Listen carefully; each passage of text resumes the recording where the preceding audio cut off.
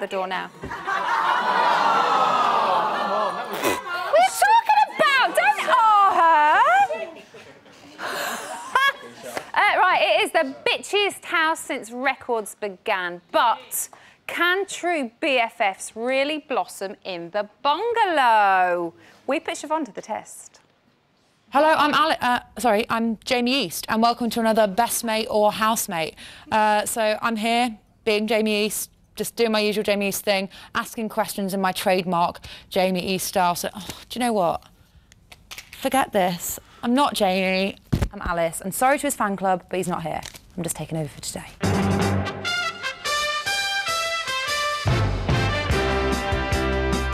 She's checked herself, wrecked herself, put it in a postbox and sent it to Jumanji. Of course, it's Siobhan. She's chosen Ashley as her best friend, so let's chuck a few questions at her. If she succeeds, well done. If she doesn't, she faces the age-old punishment of a pie in the face. And just to help her face her fear of clowns, hers has a big smiling one. Has Ashley ever crapped her pants? Did she get... No. She never has. OK. You don't know her well at all. Her answer was... Pants. Oh, yeah. She's pooed her pants. She's actually pooed her pants. She's pooed her little pants.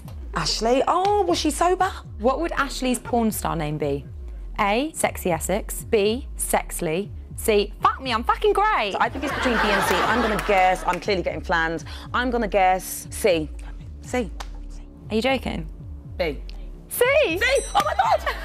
That is so You're so good at this. Family, I'm fucking great. She would so say that. Yay. Who is Ashley's celebrity crush? If you don't get this, you deserve to just have to... No, I'm going to flan myself, babe. I'm Justin Bieber. I can't believe she's pooed herself. I can't move on. I need to talk to her parents. What happened? What night and who was she with? How drunk would she get to shit her pants? No. OK. Oh, God, I can't breathe. OK. What are Ashley's views on the current financial climate? A, she doesn't care. B, she's very worried. C, she feels it's an inevitable result of 3 decades of corporate slanted policy making and would advise a complete rethink of governmental strategy. B. No, A. A? B? B. B? A. B or A? B? B. The answer was A. I don't like this game, I'm losing. You can claw it back, come on. OK. What? On a scale of 1 to 10, how does Ashley rate herself in bed? Oh, 20. What are the options? 1 to 10. 20. Very much 1 to 10. Just discard 20. I'm just like, 20. No, 10. Definitely 10. OK, her answer was, I fucking know I'm the best. 10. God, she is. In the bag. She is. Do you want one more look? No. Just a little... I'm starting to fancy him. Oh, the more I look at him, I'm like, oh, he's quite hot. On a scale of 1 to 10, OK. How did Ashley rate her chances of faking a romance to get more airtime? Oh, 1 to 10. 0. It's not technically in 1 to 10. Oh.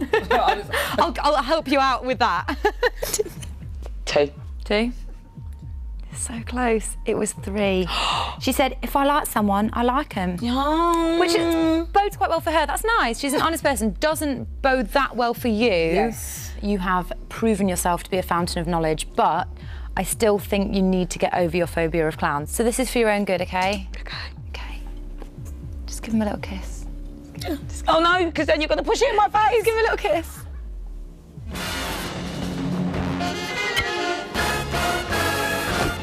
You've got a little bit just here. Oh, what a good sport. What a good sport she is.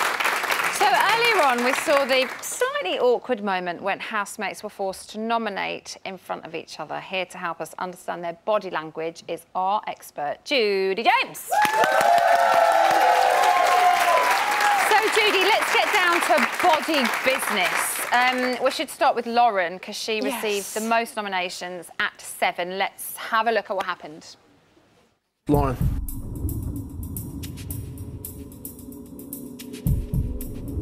First nomination is Lauren. Lauren. My first nomination is Lauren. My first nomination is Lauren. My second nomination is Lauren. She's took a real drubbing, didn't she? She kind of did. I mean, it's brutal at the best of times, isn't it? But doing it face to face and hearing reasons. I mean, some people tried to be slightly kinder, I think, than others. Yeah. But what do you make of her reaction there through her body language? Did you see she was self-diminishing? She got smaller. She was like a little nail being driven into the ground, wasn't she? She got tinier and tinier. And a bit like, yeah, come on, hit me with it. Yeah, what's going to happen next? You could see in her eyes at the start, I think she was almost expecting it, but maybe not that comprehensive. There's two sets of signals coming from her, though, and I think we need to watch this space. On the one hand, she goes into compliant child. You can see her, she looks very sad, quite tearful, self-hugging, as I say, getting smaller, but she's also got this kind of rebellious child thing going on, where she starts after a while, I don't know if you saw, she started biting at her nails and chewing the inside of her mouth, and that's a self-attack in animal terms. That would be an animal that is planning a fight back. So I think she might So maybe she's trying to suppress suppress her anger so that everybody doesn't see it. Do you think she's trying not to cry as well, maybe? She was doing that as well, but, you know, it's almost a flip of a coin for her. But I think, for my money, she's a fighter, she's a little warrior, and I think she'll fight her way back out. What about, she did a little bit of rocking, we saw? The rocking, that was part of the... It was quite worrying, actually. That's actually part of the distress signals going on there. So she's got a very vulnerable side. OK. So what are we going to see from her for the coming week, do you think? Will we see a tougher Lauren, or, you know, will we see her fight back? And, you know, as Siobhan said, you know, watch this space, because, you know, she'll kind of show everybody what she is about. I think she's got nothing to lose now. I mean, there's not even any point in her ingratiating herself. It's not going to happen, is it? And she's still got... Adam is still, in a way, I mean, he's the sort of wannabe alpha. And she gets... kind of her protector. He really does look after her, doesn't he? Yeah, I mean, I think it almost works both ways, actually. She's like his Lady Macbeth, though, isn't she? She sort of revs him up to do things. But, she gets power by proxy from him, so I think it could be a little bit of a standoff. What do you make of their relationship? She just flirts like crazy, doesn't it? Oh, look at me, I'm doing the splits, you know, the poor girl. In your direction! She just keeps doing this constant flirting, and it's not going to go anywhere. I think he realises that as well. It's quite amusing, but, I mean, again, that's pseudo-sexual remotivational technique, so it keeps him sort of reasonably happy and on her side, but she backs away. He seems to kind of know where he stands to a certain extent with her, I think. He knows the boundaries, I think so. OK, we've got to move on to somebody who just... I'm fascinated by it and slightly baffled at the same time, and that's Caroline. Let's take a look at her nominating. Caroline, can you give the name of your first nomination and explain your reasons for this nomination? Luke, I just think you think I'm, like, ridiculous, immature, childish, overdramatic. Can't even look at you in the eyes. Lauren, I've tried so hard with you, but you just are never going to like me, but it's usually just at sort of, My first nomination is Caroline. I just feel like you have a little temper tantrum, and then you apologise, and then everyone's supposed to think it's okay. Yeah.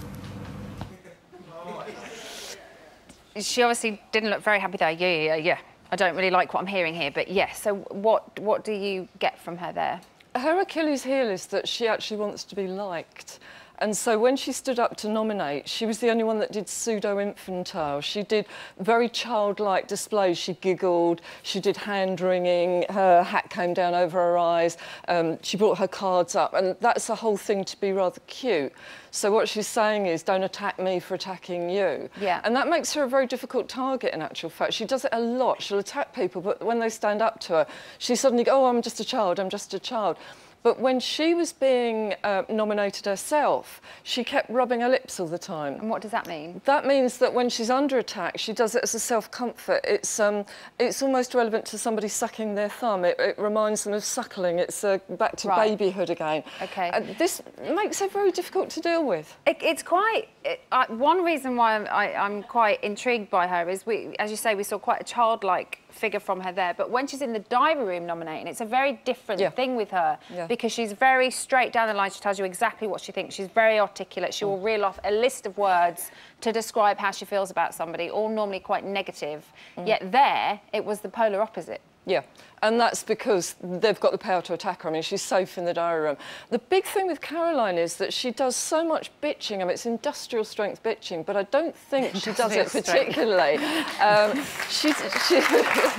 She's actually doing it to ingratiate. I think this is something she probably did at school. She does it to make friends. I think she thinks it's the only way that she can get people's attention. I don't think she's necessarily doing it as a campaign, particularly. I think for her, if she keeps... It's called bond bitching. So, you know, she gets people's attention, they all sit around her bed, they all join in. So it makes her popular, strangely. But then if it turns against her, obviously, it goes the other way. Judy, I wish I could ask you the other 10 questions we have for you, but we've totally run out of time because I just love chatting to you. Judy James, everybody. So, I am sure that you lot have loads to say. So, Otis, are you ready?